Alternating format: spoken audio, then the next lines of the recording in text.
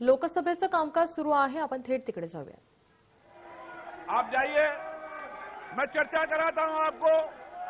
आप विधेयक वापस करने की मांग कर रहे थे ना, मैं चर्चा करा दूंगा विधेयक वापस पर, पूर्ण चर्चा कराऊंगा। आप जाइए सीट पे। प्रश्न है कि विधेयक को पारित किया जाए। जो सदस्य इसके पक्ष में हाँ गए हैं, जो सदस्य विरोध में ना गए, मेरे विचार में निर्णय हाँ वालों के पक्ष हुआ। प्रस्ताव स्वीकृत हुआ, विधेयक पारित हुआ।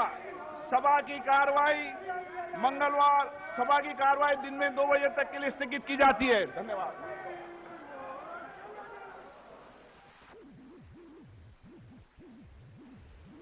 हे तहकूब करण्यात आलंय। सभेचं कामकाज तहकूब करण्यात आलं आहे। मंगळवारपर्यंत हे तहकूब करण्यात आलंय। मंगळवारी 2 वाजेपर्यंत कामकाज तहकूब करण्यात आलंय। विरोधकांच्या गदारोळानंतर लोकसभेचं कामकाज पुन्हा एकदा तहकूब करण्यात आलं। अधिवेशनाचं कामकाज सुरू होताच विरोधकांनी गोंधळ करण्यास सुरुवात केली।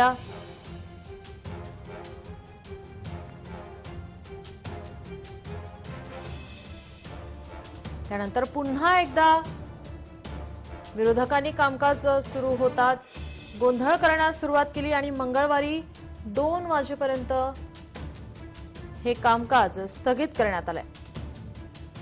काँग्रेसच्या हंगामी अध्यक्ष सोनिया गांधी यांच्या नेतृत्वाखाली खासदारांचे संसदे परिसरात आंदोलन हे करण्यात आलं। कामकाज सुरू होताच विरोधकांनी संसदेत सुद्धा गोंधळ घालण्यास सुरुवात केली आणि आता हे कामकाज स्थगित करण्यात आले। गदारोळानंतर कामकाज तहकूब करण्यात आलंय। लोकसभेचं कामकाज मंगळवारी दुपारी 2 वाजेपर्यंत तहकूब करण्यात आलंय।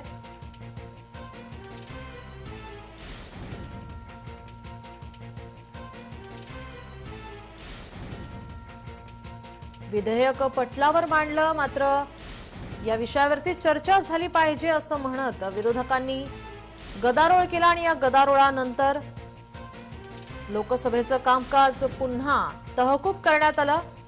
मंगळवारी दुपारी 2 वाजेपर्यंत कामकाज तहकूब करण्यात आलंय। लोकसभा अध्यक्ष यांनी वारंवार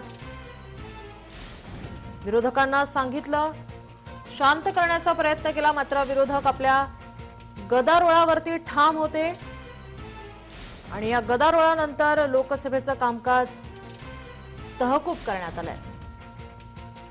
मंगळवारी दुपारी 2 वाजेपर्यंत हे कामकाज तहकूब करण्यात आलंय। कृषी कायदे रद्द करण्यावर चर्चा करण्याची मागणी करत विरोधकांकडून गदारोळ करण्यात आला। लोकसभेचं कामकाज मंगळवारी दुपारी 2 वाजेपर्यंत तहकूब करण्यात आलंय। कृषी कायदे रद्द करण्याचं विधेयक पटलावर असताना याबाबत चर्चा करण्याची मागणी करत विरोधकांकडून गदारोळ करण्यात आला।